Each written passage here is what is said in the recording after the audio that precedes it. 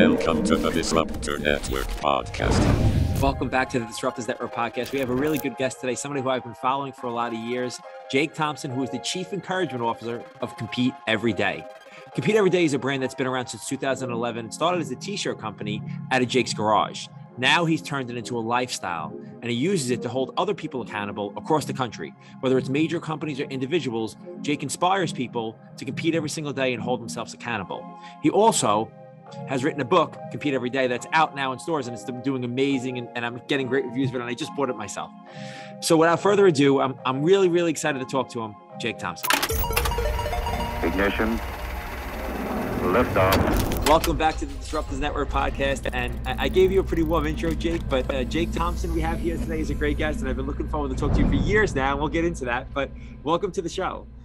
Thanks for having me. Excited about the conversation, even more excited about the small world as we got to chat a little bit offline. Yeah, it's awesome. You know, I told you a little bit about this, but what I didn't tell you is that your brand Compete Every Day, which I love. I love the whole concept behind Compete Every Day, and we'll get to that. But when I started seeing the clothes, you guys had real wristbands that you had that Compete Every Day on it. And I must have ordered, I don't know, 500 of them. And I had everybody within my mortgage company wearing them. And I used to give them out. I used to have a box of them in my office. And it was a really good reminder for me because I'm a competitive person. I really like it, but I just love the whole concept behind it. So kudos to you. And I've been following you for longer than you've known. Thank you. I appreciate that. It's even more fun for me when I get to hear stories like that of people that not only are competitive themselves, but want to instill it in others and especially in their culture. So, man, thank you for that, and excited to just jam and hang out with you today and give some value to your listeners. I mean, and you know, as I started to do some more research on your background, you have an amazing story, but the first thing I wanted to ask you is really, where did the concept for Compete Every Day come from for you? Yeah. So it's funny you ask, because it's, I would say, getting overhauled slightly. And there's a reason I say that. The story that I've talked about really for years is true. The part of it is I was doing consulting practice. I pursued what I thought was my dream career as a sports agent. Wasn't what I wanted after getting into it for a couple of years. Got out 2008. We remember how rough the economy was during that time frame. So I have a MBA in sports entertainment business. I have a very non-traditional work experience working on the agency side, and I couldn't get a job. And so in order to pay bills, I started freelancing, basic graphic design, marketing strategy. Social media was really new. And so teaching people how to just create content and blogs and webinars instead of just advertising all the time. And so I built that up for a couple of years, and it was good money. It was good business, but I was super unfulfilled.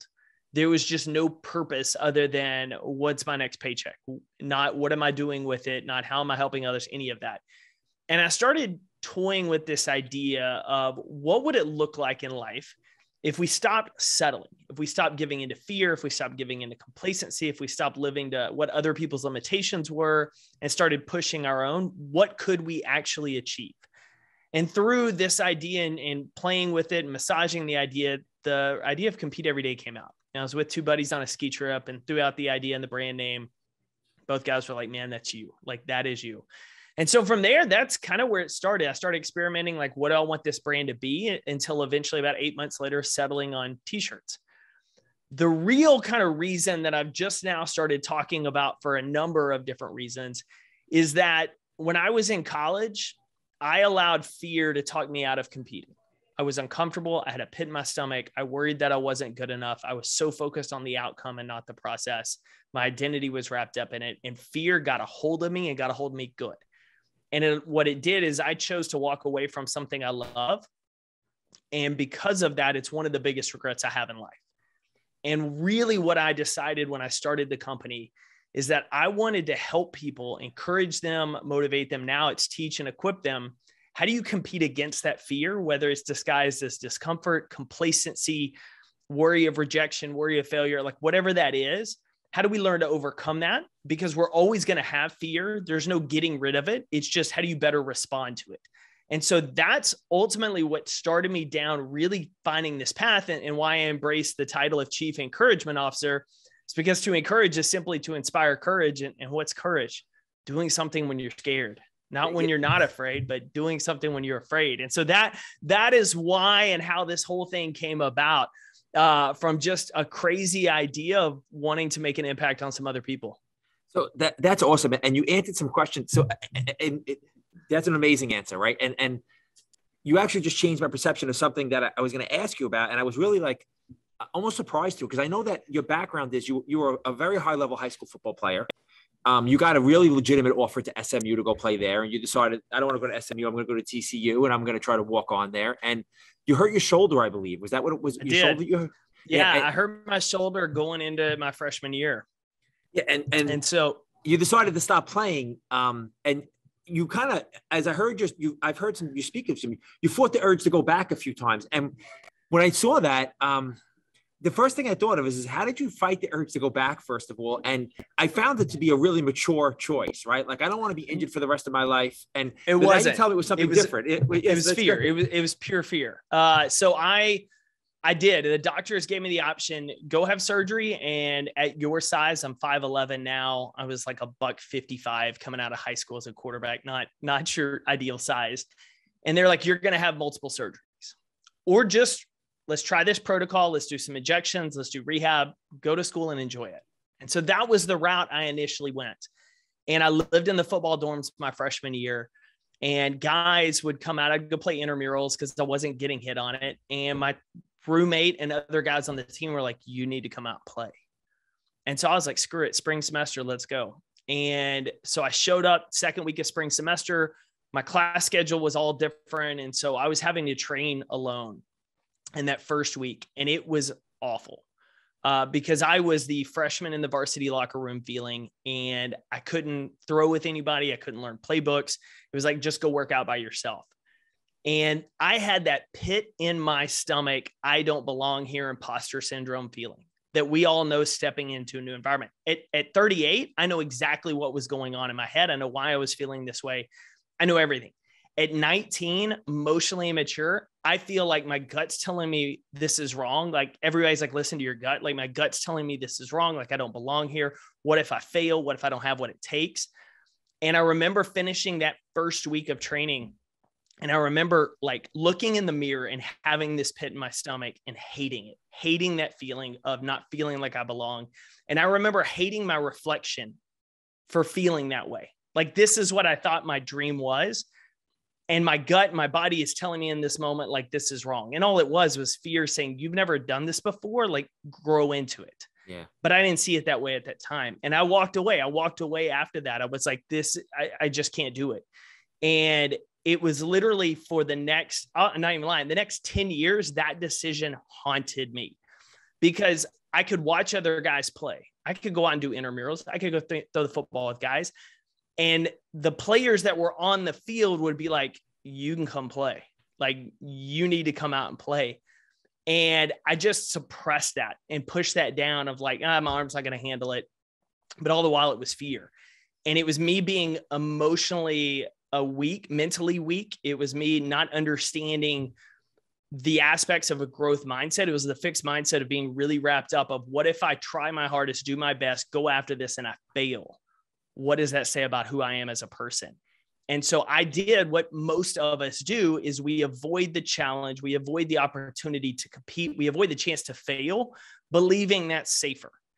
In the big picture, that's the most dangerous move we can ever make. Bronnie Ware talks about it in her blog post, The 5 Regrets of the Dying. The number one regret of people on their deathbed is, I wish I'd had the courage to go after the life I wanted instead of settling for what other people wanted for me. We let fear talk us out of going after and taking shots and betting on ourselves. And that always is a heavier burden. Regret is always a heavier burden than failure. And so at 19, so strong. Yeah. I was still highly competitive. Like, I mean, like, I laugh, like, if you beat me in Madden, I'm going to play 100 times till I beat you. Like, I still took the competitive side, but in an aspect of what I love, like, fear talked me out of it. And I didn't tell that story. Literally have just now told that story. It's December, 21st, 20th. Just started telling that story in the last month because I was at an event and I'm going back and forth with this guy about belief system and how do we work it. And he's doing an incredible job with his workshop. And it hits me in the back of my head, like, you need to tell this story because you're allowing fear to tell you, if you tell this, people are going to think you're a fraud. If you're all about competing and you walked away from it, you're not going to, nobody's going to believe you. Nobody's going to buy into your brand. And what I had to realize, and what it took years to realize, is I own my story, but my biggest failure is what led me down this path to making sure others don't make that same mistake. Awesome. Yeah. That's so awesome, dude. And in so many different ways, that's awesome. And so I think a couple of things. So I always talk about growth trap, right? And I think the growth trap is we get to points in life where we have to force growth, and we don't know how to do it. So a lot of people just don't do it. Like, when you're a kid, by the time you were 18, you were probably grown pretty natural. You were a natural athlete. You could do some things really, really well, and you didn't have to force any growth. We get to a point where we have to force growth, and some of us don't know how to do it. And until we learn how to do it, we can't really truly succeed, I believe. But I think the most powerful thing you're saying is that failure is so powerful, and it makes me almost resonate more with your brand than less, because it's like you realize that it was that you were afraid of it and you were fearful of it. And I think that's, and let me ask you a question, because this happens to me a lot. I'm a little bit older than you, but do you start to look back on things and like that, and it becomes clearer to you what the real reasoning was? Did it take you a long time to come to that realization that it was fear? Like, yeah, it did. It took me years of trying to understand, because I grew up only child, small town, East Texas, super conservative town, conservative parents, trying to fit in all of, you're just trying to be accepted as a kid. You're trying to make friends. You want to be popular. You want to be good at sports. You're not really thinking about the self-awareness piece, the grit, all of that. You're just like, work hard, go to school, whatever. And I remember, 10, 15 years ago, starting to read stuff and really diving into leadership, sports psychology, personal development. And I'd always read that stuff, but really studying it now, not just reading it, but studying it. And just little memories would pop up of like, oh, I remember this. Like Carol Dweck's book, Mindset, like that whole book was just like, because I'm reading it. I'm like, well, that's why I did that in relationships. Oh, now I know why I wanted to avoid certain classes in school. Now I know why I was so worried about making a C and what that would say about me, and why I would get that pit in my stomach. And now I know why I would do this. And once I realized that, it really shifted how I could reframe and talk to myself about situations now, because I know when I get that pit in my stomach and that uncomfortable feeling, I have to go through questions. Why am I feeling this? Am I really afraid? Am I really in danger? Or am I just worried what somebody else is going to say? What's the biggest concern? And so it's completely changed my reality. But man, every one of us, that's the point of growth. Like, we should be able to look back now and be like, oh, that's why I did that, which now creates a great teaching opportunity for others of like, listen, I've been there. Here's what I did. Here's where I messed up. Here's what I want you to avoid. But we don't do that unless, one, we take the time to reflect and look back instead of live there. And two, we're doing the work continually now to just grow and develop. Yeah. Yeah. That's awesome. Do you feel like some of the things that you had from there, like what made you such a good football player or a good student, because you were a very good student too, do you think the principles of that transfer over to your company later on and transfer into life, that you continue? Because even becoming a freelance graphic designer, which you had no background in, you decided to take that as a job. Like, do some of the principles paid off, right? Like some of those, like those consistency things. You don't know until you're there. Like looking back, teaching myself graphic design and basic web design was a game changer when I was starting this. But at the time, I was just trying to do it for that role. I was trying to figure out a way to stand out when I was with the agency. Football wise, like I knew from the young age, like I was never going to be the most talented guy. And the one thing that drove me is like, I had some insanely talented teammates, and a couple of guys got to play college ball. None of them made it on to the NFL in my class or the class right above me, but we had some kids that were like unworldly talent that didn't even make the next level because they were so inconsistent with their training. Like they didn't care. They didn't really want to practice. They didn't want to go. And I remember like that drove me crazy as an athlete growing up, because I'm like, I would give anything for your size, speed, and skill. Like that was what I wanted in my body. And so it taught me the importance of, just because someone's more talented than you doesn't mean they're going to be more successful than you. And you've got to be willing to outwork folks. And so that mentality of like, almost to a fault at times, like I'm going to outwork you and I'm going to outlast you, and it's going to be a matter of who's hanging on at the end. That stuck with me all throughout, for sure. And then, one of the other things that I talked about in the book is when I got hit in the face in like first grade with a baseball, like I was done. Like I was going from hitting 100% every time on the pitching machine and coach pitch to like not even want to standing in the box against a machine because I had those flashbacks of that ball hitting me in the face. And I was getting ready to quit. My dad was like, once you start, you don't quit. And he said, if you start a season, you stick with it. And like part of that mentality really stuck with me early on in building the business of like, when you're afraid, when it sucks, when you don't know what you're doing, like figure it out and just go that way. And I think a lot of times we avoid those situations now. We avoid putting ourselves in a spot where we don't know it all. We might mess it up, but like, it's only going through that we get into that growth step, because once we get to a certain level, complacency sets in. We do it. We think we've done it this way. We think, we're always going to do it this way. And what we fail to see is once you get to this level, the climb starts again to the next one. Yep. So you just got to lean down to that discomfort and keep going. That's awesome. Yeah, that's really, really true. I think that somebody like you who likes competition and feeds off that. And I have this problem sometimes too, where I don't really celebrate wins, and I'm always kind of looking at what's next. And I think it's mostly healthy, but it could be, it could be unhealthy too, that you're just kind of always looking for the next step. But you're right. I think that I'm afraid of complacency. You saying that made me think about that. How do you talk to people about avoiding that? Like getting to a certain place and just becoming complacent? That's hard. And I think that's hard for all of us. It is a trap that anytime you succeed or start to get progress, that's what happens. I mean, we see it right now. We're going to see it in January. There's so many people that are going to come out of the gate after a goal, and they're not going to come out 100 miles an hour like a lot of folks, but they're going to come out strong, and they're not going to track their progress. And about 2 to 3 months in, they're going to feel like they're getting nowhere and they're going to check out. Or you're going to see the people that are going to start to get results. Man, they got on their diet, they got working out, they're starting to lose that weight. And then they're going to completely take their foot off the gas because they're starting to make a little progress. And so for us, it's a balance. What we have to do is twofold. We've got to track everything. Like we need to know, like, if you're going to the gym, like you need to track what you lift and what you put on a bar and how many reps you do. Yeah. Because what's going to happen is 6 months from now, 12 months from now, 18 months from now, you're going to hear something whisper in the back of your ear that you're not getting stronger. You're not getting better, because maybe you see somebody on social media, you see somebody else at the gym, you start to compare yourself. And if you don't have something to go back and look at and be like, no, this is actually how far I've come, which should then motivate you to say, how much more do I still have in the tank? How much more can I keep going?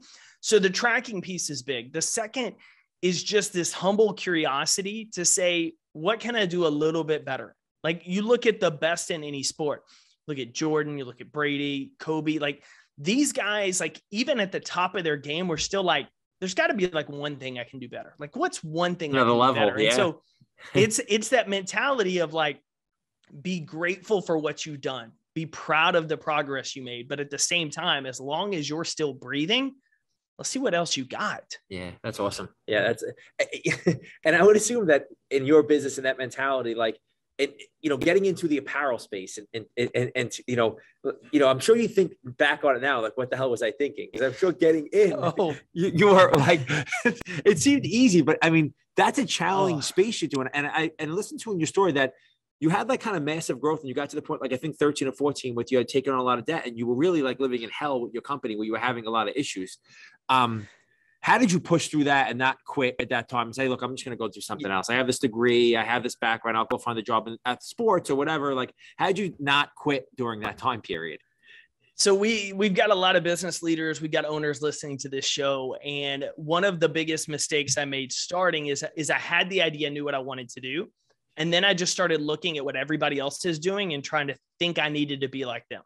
I thought I needed to take on all this debt so that we could look bigger than we were instead of focusing on improving our systems, our brand, things like that. And so there was a lot of zigging and zagging in those early years from a messaging standpoint to a focus standpoint, because I didn't know what I was doing. And I'm just trying to figure out what's going to work versus like, what is the core mission? Dive down, just everything. If it doesn't fit this, it's a no. And so when we started getting in that hole, 2015, we really started looking at as a team of what do we do differently? Like what separates us? And everything, it was the message. There's some awesome apparel companies out there. There's some incredibly big name people running some of them. There's some that you have no idea who their team is. There's great niches. Like there's all of that. We need to stop trying to be for everybody. Just because everyone can compete doesn't mean everybody will. So we need to, one, dial in on who are the people that just want to be great, go find them and help them be great. The second thing we have to do is look at what's our advantage as our brand message and start thinking beyond just apparel. And that's really when my team was pushing me at the time about speaking, book, like, look at how you can really tell this message better than just on a printed shirt. The shirt can empower somebody. It can motivate somebody. It can make you feel good going into the gym, but really change and getting people bought in. That's that lifestyle, that mindset piece. And so for us, I just started exploring, like, what would it look like to start learning how to teach people and speak on stage, or, all of this kind of stuff. And so we started shifting the business. And I've told people this before, but like 14, 15, 16, like sales we're just climbing. I'm taking on debt to handle inventory because I'm kind of funding this myself. We had no investors, like we're growing. But at the same time, like I can see 1, 2, 3 years from now, the way we're built, it's not going to work. Like we're doing a ton of events. We did race marathons, CrossFit events, the Arnold, like we did all these offline events that I didn't want to continue doing myself. And we needed to start shifting our model. So 17, we went all in on the offline space, all in on events, trying to build the wholesale network. And then 18, I was like, we're focused digital. Like we're going digital, and I'm going to go chase this speaking thing that I think can work. And 18 about sunk us. And it was that moment that every business owner has when just all hell breaks loose and you just grip and say, what are we here to do? And how can we do it better? And you just take it one day at a time. And that was every morning. It was like, I'm stressed. There's so much on my plate. I don't know if we're going to get through this, but what's the one thing I'm going to do today to put us in a better position tomorrow? And we just day by day chipped away at it. And 18, you start getting a lot of momentum on the speaking side. 19, I start getting a lot of paid opportunities to go speak. I lost some because I didn't have a book yet. Clients were like, hey, we love you, but so-and-so is a better fit because they have a book. I said, cool, I'll see you next year. Competitive side, kicking back in. Wrote the book dropped in 2020. 2020 looked great. COVID hits. We have to pivot, do a ton of virtual, ton of new programs, but it was the right move. Like it was 100% the right move of shifting from strictly e-com to now a brand, an actual brand, training and development. We still have apparel. We still have all these other pieces. But when you're going through the storm, you question yourself, you're burning a candle at both ends. The only way to get through it is to say, what do I need to do today to get in a better position tomorrow? And it literally is just repeating it. It sounds basic, but the basics work. It sounds almost too simple, and every situation is different, but at the end of the day, it's not. What do you do well? How can you do more of it? How can you serve more of those people? What's in my control list role? I had this, just what you said there. I had this conversation with my managers yesterday and today. It's like, focus on what you can control. Like, stop worrying about all this stuff that's out of your control. Just focus on what you control. So I think that's genius in trying to make your business do it. Now, and how did you, now from 18 to now, how did you you kind of reform the whole concept, right? And how do you make it more scalable now where we're going to educate too? And that's going to be a big portion of our business. Yeah. And because that was new, right? Like you weren't speaking in front of crowds before. You just started doing that. So like, what is, and I think that, people with substance need to speak, and you have a lot of substance, right? So, but how did you get yourself ready to be that person in front of a crowd? Yeah. So a couple things. Do one thing at a time. So the first thing was the speaking. Then it was the book. Actually, I take that back. It was the podcast, then the speaking, then the book. Now we've got coaching and some other pieces kind of coming down the line. The first thing I did, and I knew it from the get-go, was hire someone who knows what they're doing with it and learn from them. And so when I started to get speaking opportunities, I started trying to figure out who online was teaching this, who I could learn from. And I went and saw a guy named Michael Port. He runs an incredible program called Heroic Public Speaking out of Philly, or outside of Philadelphia area, New Jersey area. And I went to their conference. And as I'm sitting at a table, October of 16, I'm looking around the room and I'm seeing like some New York Times bestsellers and some big online influencers in there, and they're taking notes like crazy. And my first thought is, boom, if these guys are taking notes and learning, like this is for real, this is not snake oil. So I'm in. And they do a program. It was like 4 months, 4 or 5 days at a time in Philly. It was a significant investment. But I decided if this is really where I feel we can make the most impact, we're going in. And so I joined the program, went through and got coached, learned how to handle the performance side of storytelling and working the stage. And then as soon as I finished, I went and hired a buddy of mine who teaches the business side of speaking for people who want to get into it. So getting coaches and learning from coaches were all in. And then having mentors that I could just talk to, ask questions to. It wasn't, hey, can I pick your brain over coffee? It was, hey, here's 2 or 3 specific questions. How did you handle them when you were at my stage in your career? How do you handle them now? And that was a huge piece. And so focusing on those one at a time, instead of, we can do everything, we just can't do everything all at once. You got to pick something and start to stage it. And so now this year, we've done that, the speaking, all that. So this year it's focusing more on training and development. So we've got coaching and development programs that I'm doing with some of my clients I already spoke at, of how do we, when I go do a 60 to 90 minute keynote, it's kind of the what, but people really want to dive into the how, and you can't really do that in a one session. So how do we extend the life of the how? So we're working on that. We're working on creating some online courses for all of our customer base in January, as well as kind of a daily membership program that I'm super excited about because I can scale it. But it takes a lot of the stuff we're doing. It puts it into bite-sized daily pieces of content that our members can get, and allows me to continue thinking of new ways to teach content, seeing what resonates with people, and then doubling down on it. Yeah, that's what, and I think that what gives you even more credibility is you really built your brand up before social media was hugely popular. And I think it's become a little bit easier to get your brand out there than it was now. But I think you were, even before that, you were out there pushing a brand. And I saw places that I wouldn't normally see. So I give you a lot of credit for that. And I did. And I want to tell you something else too. Just hearing you speak and looking at the brand and all that stuff. I bought the book now. I bought it yesterday after I did some research on you. I just started reading it. I bought the audio, but and I got through a couple of chapters, but I bought it because there was a lot of substance in you. And so it made me want to read the book. So I think that you've laid a foundation, which kind of leads me to want more. Right. Like, and I think that's great. So I congratulate you on that. Thank more you. Than anything.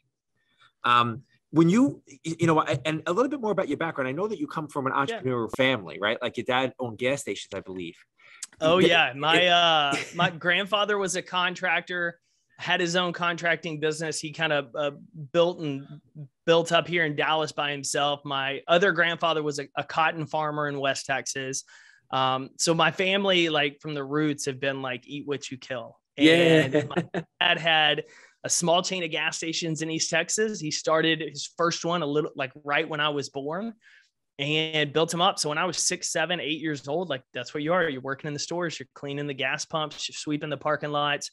So I got a really cool look at entrepreneurship up close. I got to see how he treated his team. I got to see how he would jump in and lead by example.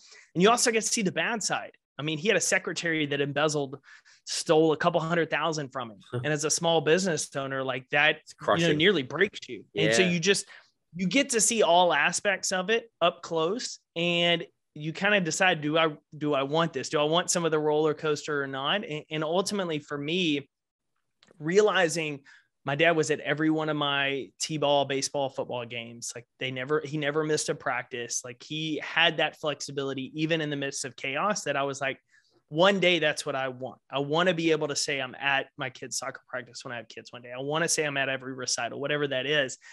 And so I'm like, let's do it. And I kind of took on the mentality similar to he did, similar, you have as well. Like, if it's meant to be, it's up to me. Like there's going to be lucky breaks. There's going to be things outside of my control. There's going to be heartbreak and it's celebrations. But at the end of the day, like I want to see what I can do, and I'm going to bet on me instead of hoping and waiting on someone else to. Yeah. It's great that you grew up that way and you kind of got the real view of it. And I think that it probably prepared you for everything you've been through now too. Like it was a little bit of a training camp, which I think is awesome. So where do you see the brand going now, right? Like, what do you see over the next couple of years? Where do you see your brand going? Where do you think you want it to be in 2022 and 2023? Yeah. So obviously a household name is the goal, because I believe that every one of us have the opportunity to compete. I think for some of us, we just need to understand what fear is disguising itself to us as complacency, discomfort, you name it. And we need to understand there's actually tools and things we can do mentally and within our environment, our relationships to overcome it. And so where I'm putting all my emphasis right now, all of my focus is on my speaking program and coaching clients, and then getting the next book done. Goal is to crank one out about every 24 months. and then really just continue to scale our e-com business and put a team in place. We've got some people already there, but continue to grow and build that team in place to where it almost runs as its own business outside of me. So I'm focused solely on speaking, coaching, and building the brand in that arena. And then we have the e-com group that continues to grow it, because it's a beautiful symbiotic relationship in terms of you can pick up a shirt or a wristband, and that message is going to remind you of what you're capable of. It's going to empower you. It's going to help get that message in your head at a very easy spot. Or you're going to grab the book and you're going to dive a little bit deeper, or you're going to see me speak at an event or to your company. And we're going to be able to take those concepts to a new level, which then you turn around and look at that shirt in a little bit different light now, because now you've got more context around some of those messages. And so, man, that's kind of where we're going. Just continue to grow and make an impact is where I want to be, because I feel like the better people start showing up, especially in today's society, we have a lot of people that don't want to do the work. We have a lot of people that want their victories easier handed to them, and they're missing what history really says, in that we need a purpose and we need a struggle. And we need people who are willing to take on those struggles and purposes and overcome them, whether it's starting a business, which I'm all for small businesses and entrepreneurship, because I'm like, you're giving other people an opportunity to have a job, to support their family, to add to the community. Take on that challenge. We need people that are willing to step up and help with youth and youth athletes and things like that. And so the better I can equip people, whether it's shirts, books, you name it, the better, hopefully, that ripple effect can be on who they impact and what they go do. Yeah. And so, and you said something in your backstory too, that made me think.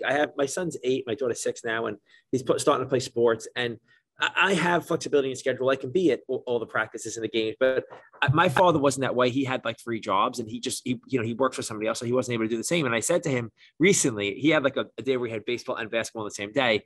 And by the second game, he was tired and the effort wasn't there. And I said, I just want you to give effort. I was like, who came to all my games and practices? And he was like, who? I was like, nobody, because they were working. Right. But I struggle with this because, and you're a great person to ask, am I setting him up for failure by being there all the time? Or is it better to know that you have security bank, that he doesn't have to do it on his own? Like, so you're a good person to ask that. So there's an awesome just study on this right now. And there's a really cool book called Nurture Shock. It's by Ashley Merriman and Poe Bronson. They also wrote the book Top Dog, which is like a scientific study of winning and losing. Fascinating reads. But they talk heavily about like involvement. And you talk to a lot of people in the sports psych space and coaching space. It's better for you to be there. The key is the car ride home and the conversations we have. And I say that because it's really easy for us to talk about the points scored, the hits made, how well did your team win? Did your team lose? And what happens in youth, especially, and we actually see this in corporate culture as well, when we become heavy outcome focused from communication and emphasis, is they lose the importance of the process. And especially in youth, they start to equate points scored wins with mom and dad's affection and love. The reality is the conversations around, I saw how hard you hustled. I love how hard you practice. I'm proud of how when you got pulled off the court, that you still were cheering on your teammates. I love how you picked up that teammate who missed that shot. Like, the skills that we want them to realize are important and ultimately make them most successful in life. Being a great teammate, being a leader, handling adversity, working your tail off. Like, those are the things we emphasize. And so studies show the biggest reason kids quit sports before the end of high school is the car ride home. And a lot of times it's because the car ride home is about, did you win, did you lose, how many points you get, the coach sucks, blah, blah, blah, blah, blah. It's all of these outcome focused versus, I'm proud of how hard you did this. How do you think you did today in terms of your effort? Like, asking questions in that area. And so you being there, 100% for them to have the support. There's no safety for them because you're not going on the court or on the field to play for them. But knowing that somebody's there and going to have their back, regardless of what that scoreboard says at the end, is huge. Then you get to ask them the questions. Did you play your hardest? Why did you handle that way? What do you think? And so it gives you more opportunities. What I'll say is, as a parent, it gives you more opportunities to set them up for success with the skills and the traits that they're going to need, regardless of whether they ever play another sport again after high school or not. But it's only by being there, being able to ask questions and focusing on the process, that you set them up to succeed that way. That's awesome, man. Thank you for that. That's a really, really good answer. And the car ride home is a long conversation. So yeah, so I think that's really good advice, actually. So thank you. You bet. So just like a couple of quick things now. So one, you mentioned a few books. What's a book that you would recommend? Like, what's one of your favorite books or something you feel like has really shaped your mindset today? What's a book you could recommend?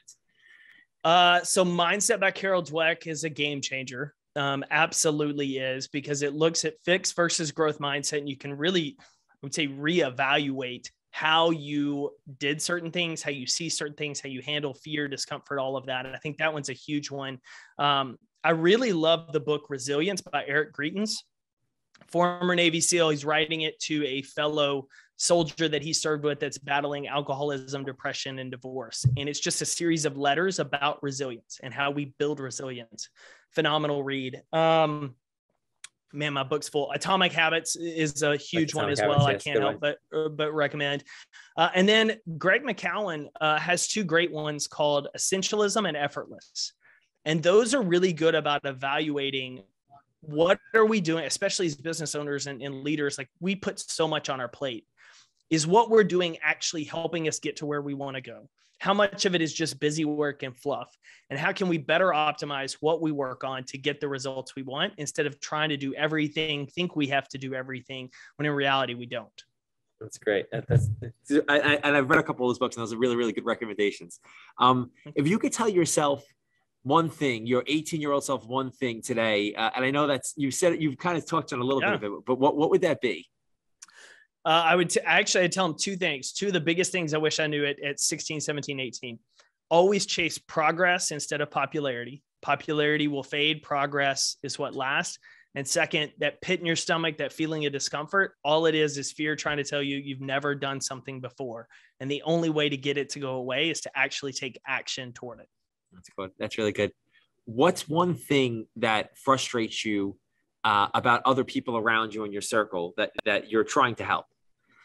Ooh, so I'm pretty intentional with my circle. And so I don't really tolerate a lot of the things that would frustrate me at all. But I can tell you with past individuals that I don't spend as much time with now, it's the idea of waiting for something to change versus being someone who goes and makes change. And regardless of what's happening, it doesn't matter what the government's doing. It doesn't matter what your neighbor down the street's doing. Like, we still control our attitude, actions, effort, and where we focus. And so if we want to see change, what are we doing to create that change? We might not be able to change everything, but what are we doing to change our life, our home, our family, our situation? And if we aren't, continuing to talk about it is just making us feel good without ever changing the situation. That's really good. And I think that's important, and in growth, that's so important that we're forcing change and not just waiting for it to happen. So that's awesome. What's one goal you have for 2022? Ooh, biggest goal I have for 2022 is to get on 55 stages. So I am focused on it, working on it. That is where I want to get from a career standpoint. And super excited for it. That's awesome, dude. Yeah. And listen, I would come to see you speak. So I'm going to look out for the schedule. And if people want to get it done, if people want to connect with you, where's the best place to reach you? Easiest place is competeeveryday.com. We put everything there as a hub. There's links out to my speaker website, to the podcast, to apparel, all of that kind of stuff. So join it there. If you're on social media, Compete Every Day on any social network. I'm behind the scenes on that. So if you say hi on Twitter, Instagram, Facebook, I'll be sure to shoot you a DM back and say hi. And obviously anything that we talked about here on the show, if you have questions and if you want to jam further on, shoot me a note. Would love to continue the conversation. Oh, you're awesome, man. And I really appreciate you being candid, and a lot of what you're going through. I've either gone through, I'm going through this time. So a lot of what you're saying resonates with me. And even in your book, what I've read so far, it's been amazing. So I recommend everybody listen to the audio book or read the book. I'm more of an audio guy, but and check for Jake speaking, and definitely check out Compete Every Day. But I really appreciate you coming on today. And I'm looking forward to seeing more from you in the future. Thanks for having me. Thanks a lot, Jake. What an amazing podcast that was with Jake. I know I took a ton from it. A lot of the stuff he spoke to really spoke to me as far as the battle of entrepreneurship and just your growth through that, and the obstacles we face and how we have to push through that. And even his backstory, how he had to kind of pivot away from some other things and really believe in himself to get to another level. So I hope it resonated with you. This is a great podcast for you. It'll be our last podcast of the 2021 year. So I thank everybody for supporting us this year and checking out the Disruptors Network, and check out all our other episodes on all of your podcast platforms, Apple, Spotify, Anchor. We're everywhere, and we're going to have some great guests in 2022. And I really hope to see you guys. Have a happy new year, and thanks again for the support.